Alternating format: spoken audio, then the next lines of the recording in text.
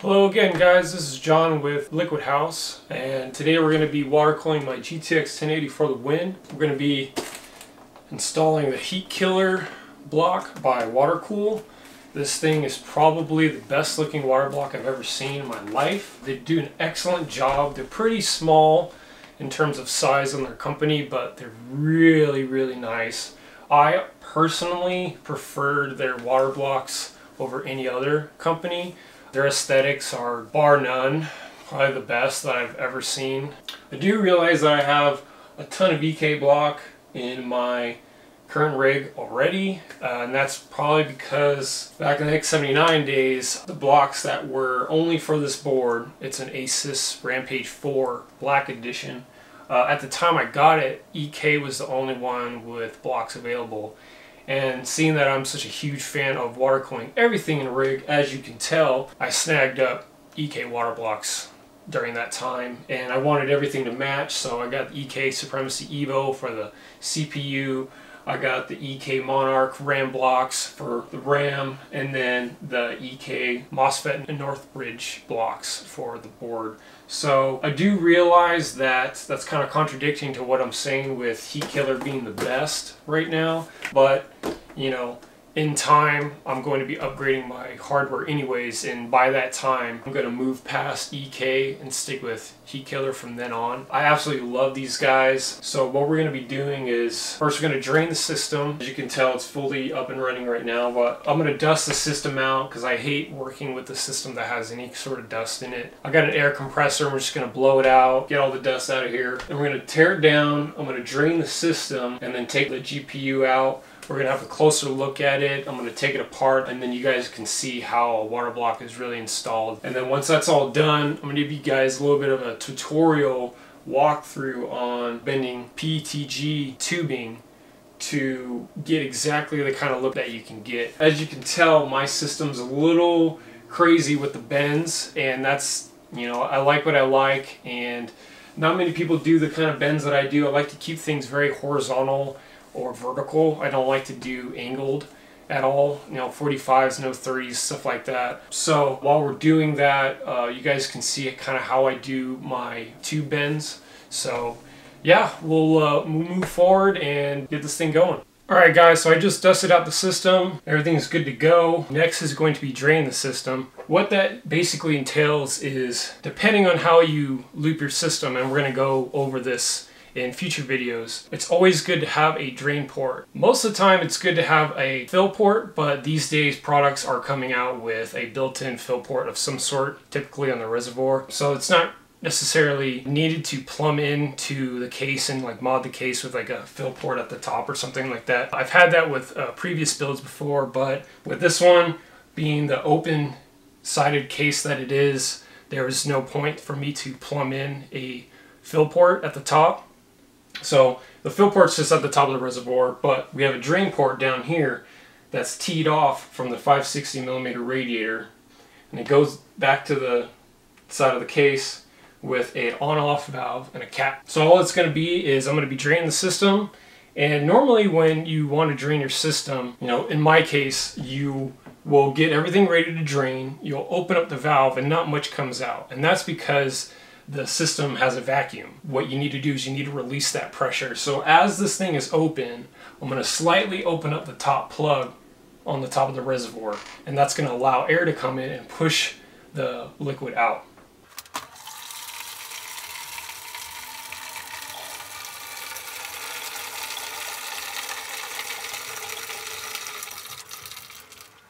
Now see, as you can tell, the pouring stopped, and that's because pressure from the air and the liquid inside equalized. There's as much air as there in the system as there is liquid, and so because of that, it'll slowly pour out from here on out because air's still trying to come in while there's a certain amount of liquid inside. This thing's all good to go. I'm going to start tearing it apart and water blocking it. As you can tell, the system's, I would say, 70% drained, which is okay for me because I'm using this run right here. I'm going to be swapping these with new bends because this is going to be incorporated into the system. So let's tear this apart and we'll get cracking.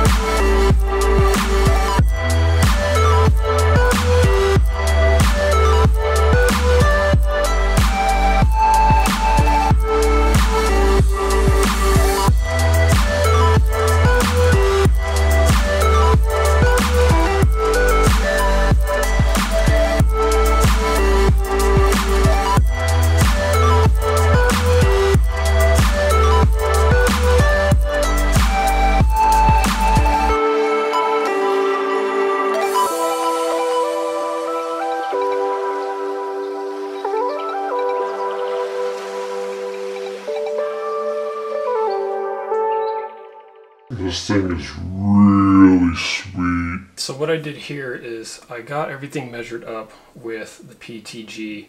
Now what I normally do in terms of figuring out how do I do my bends and where do I measure and stuff like that, in this case I can use this as a template.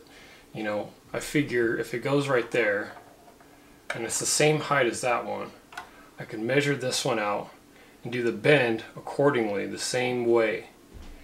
Normally you can't really do that, you just have to do it, you know, first time, but that's okay because normally what you need to do is figure out a height to stick with. So with all these tubes right here, they're around the same height. I like to keep it like that. I don't like to have, you know, tubes poking out way further than they should be. Normally what I like to do is whatever one's easiest to get to first. This one was really complicated because these fittings that you have to tighten down are actually very cool. They're called Monsoon Economy fittings, and they're some of my favorite fittings of all time. They actually came out with a version 2, and I have messed with them personally at Zydax when I was working there. We had just got them in, and I couldn't wait. I had to tear the box apart, look at them, how they're manufactured and stuff like that, and I really liked the fact that they increased the collar height and then they added another O-ring in there. So you have super high collar height, you also have double seal and wiggles less. So you don't have to worry about maybe transporting your system, you know, here and there without rigid tubing coming undone, because I know it can be a little bit finicky compared to soft tubing. Soft tubing has the flexibility to, you know, be transported and it can move around or whatever, but rigid tubing is kind of, you can't really mess with it. But with Monsoon's version 2 economy fittings, I suspect that you could take a system to, you know, multiple lands without ever really having to worry about your hard line getting undone or leaking on the way there. Really excited to start using that stuff relatively soon. I'm going to do a couple builds with those. I'm only going to use those fittings because honestly, through my experience, I only really trust those fittings. So to get started with this bend, you're going to have to get a tube bending kit, and like it's been said on YouTube many times before, there are many different companies that make them nowadays. I stick to the Monsoon ones. Their dies are really nicely made, and the mandrels, the mandrel comes, I think this is a foot, might be a little bit more, maybe 14 inches. But what I do is I do a hybrid of measuring with this and then doing it by eye. Obviously, if you look in, you can't really see how I could stick a die in there and measure everything out and bend it the way that I did. And so what I do is I use this as like a baseline.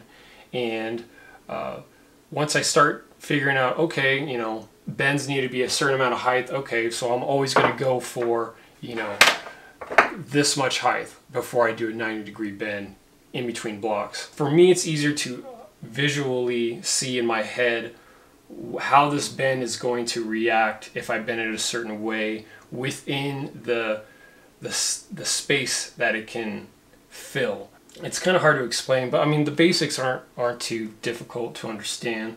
To start this bend though, we're going to slip the mandrel in the tube, okay, just like this. We'll get started on bending this run, so it's going to go from the CPU block to the GPU block.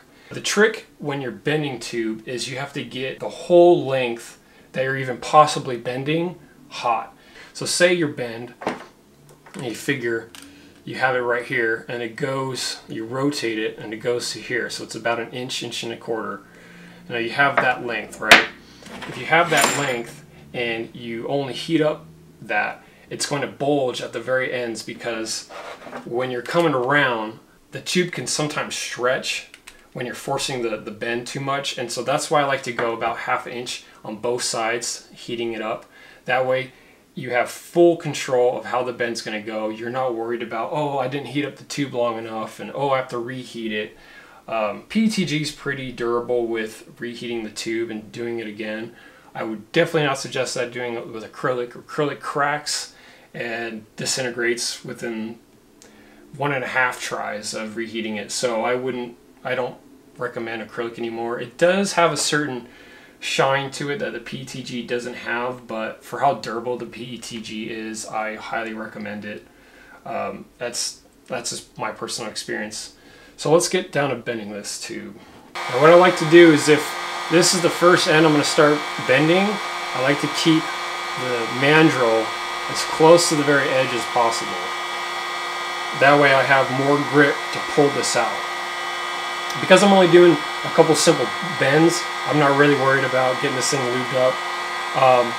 Another trick I have learned is stretching the mandrel a little bit and then pouring some water in there. And then once the mandrel compresses back down to how it was, water travels throughout the tube, and that way you can be able to pull it out without having to get the mandrel wet ahead of time.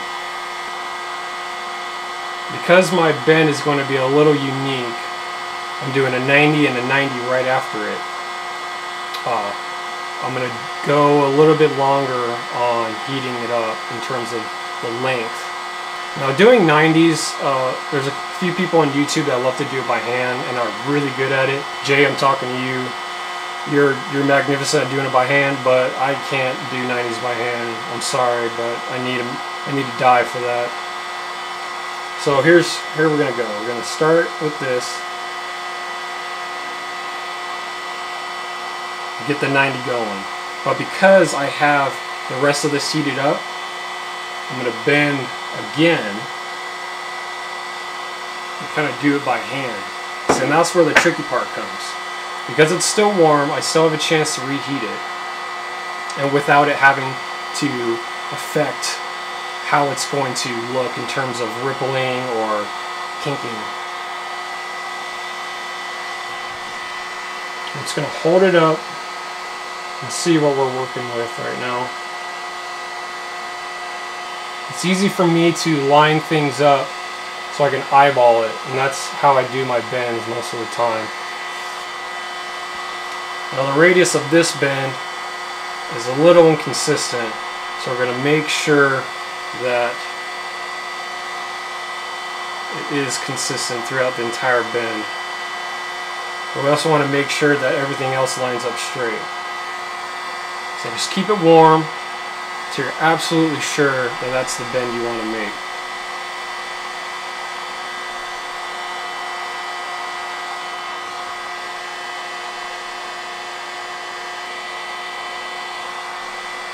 The bend is going to do and look how you want it to be.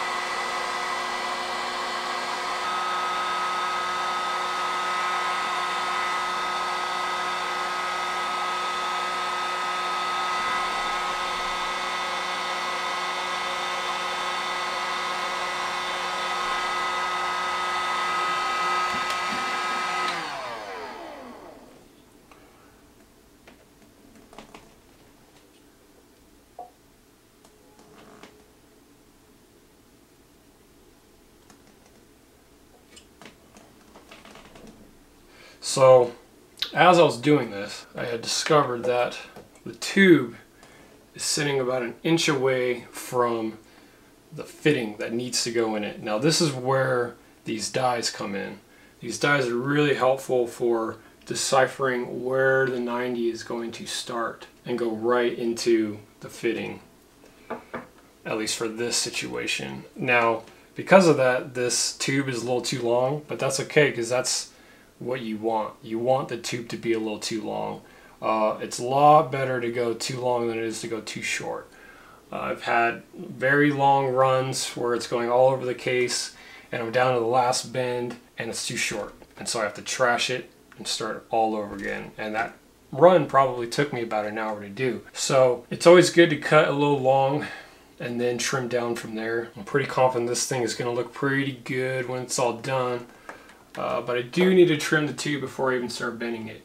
Now this is where this can save a little bit of hassle. At this point, I am done with this bend right here. Everything looks good for me. I'm okay with it. Just gonna pull it out now. See, and that's it. The bend is gonna go in, sit right there, and as it comes in, it's gonna have to kind of change lanes a little bit so I can move over to go into this fitting. Okay, so I trimmed the tube a little bit more. It had been going about 2 inches more past this, so I trimmed it. I actually used some water, put some water in there to make it a little bit lubricated, and I put the tube back in. It's really difficult to get the silicone insert, the mandrel, back into a couple bends, like squeeze it through the bends.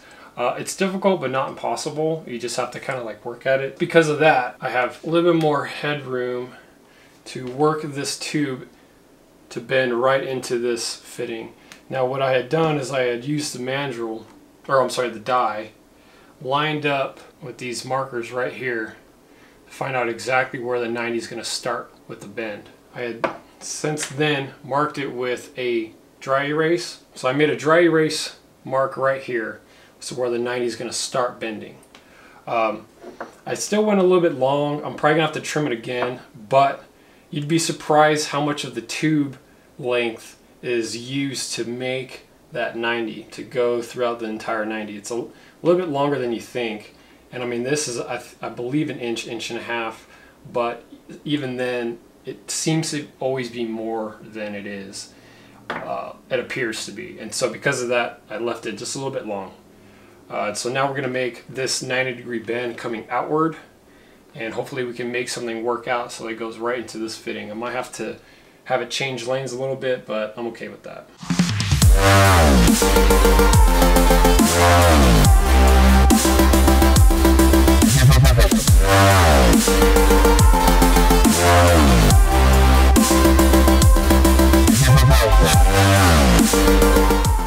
Okay, so now things are a little bit off, but that's okay. What I like to do is heat it up again without the mandrel in it, just enough to where you can slightly move the tube to be exactly where you want to be. That's how I did these, but I heated this up just enough to where I could move this around and have it to fit exactly where it needed to be. So now what I'm going to do is I'm going to line up in the system. So right now it's pushing on the video card just a little bit, and so what I'm going to do is I'm going to heat up this area, and then I'm slowly going to like make the tube go exactly where I need to be, just the slightest little bit, because it's almost perfect.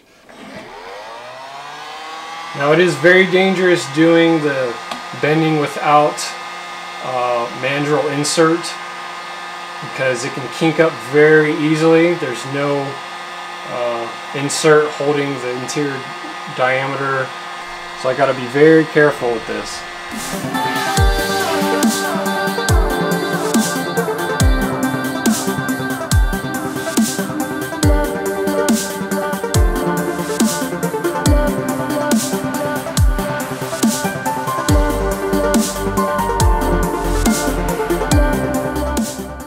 All I have to do is this one run left. It's actually pretty easy. It's around the same exact height as the video card, which is what I was really hoping for.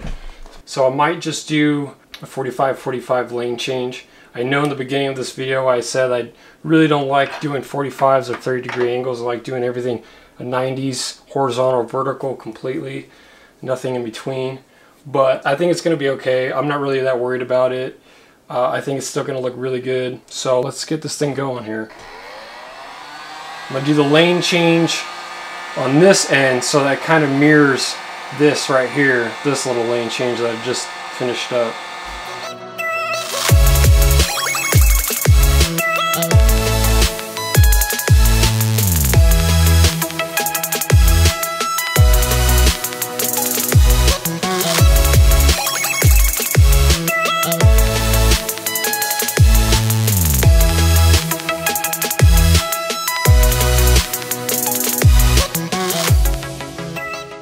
Okay, so I got everything all good to go. I ended up having to rebend this last run real quick because this was too shallow of a lane change. I needed to go more aggressive. So I got that all done. Fittings are all good to go. Everything's straight and level. It looks pretty good. I'm happy with it. I'm okay with it. I think it'll look a lot better when everything is filled up and lit up. So what I'm going to do is I'm going to start putting things back together. I still got to put the case fan back in, and then I got to fill up this bad boy, and we'll do a leak test I leak test for about 12 to 18, 24 hours, normally overnight and then some. That way I can make sure this thing's not going to leak on me if I power it all up. It's pretty easy to leak test. I'll get into that in a little bit. But first I'm going to put this thing back together and we should be all good to go.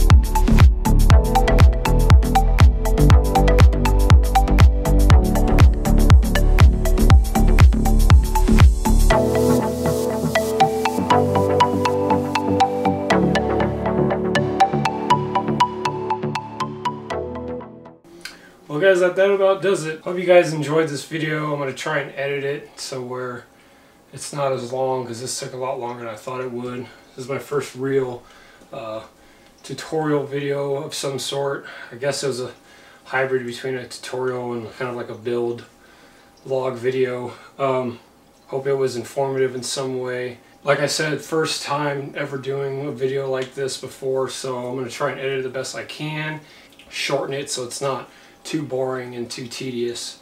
So it looks great. I'm really happy with how it turned out. I doubt it's going to overclock any better than it already was, because Pascal's pretty stubborn with that. But at least I don't have to worry about high temps or the loud fans from the air cooler anymore. Pretty excited about it. I'm going to get in some photos, upload it on the Instagram page. Really appreciate you guys watching, and if you can, subscribe, like, or share this video, and I'll see you guys next time.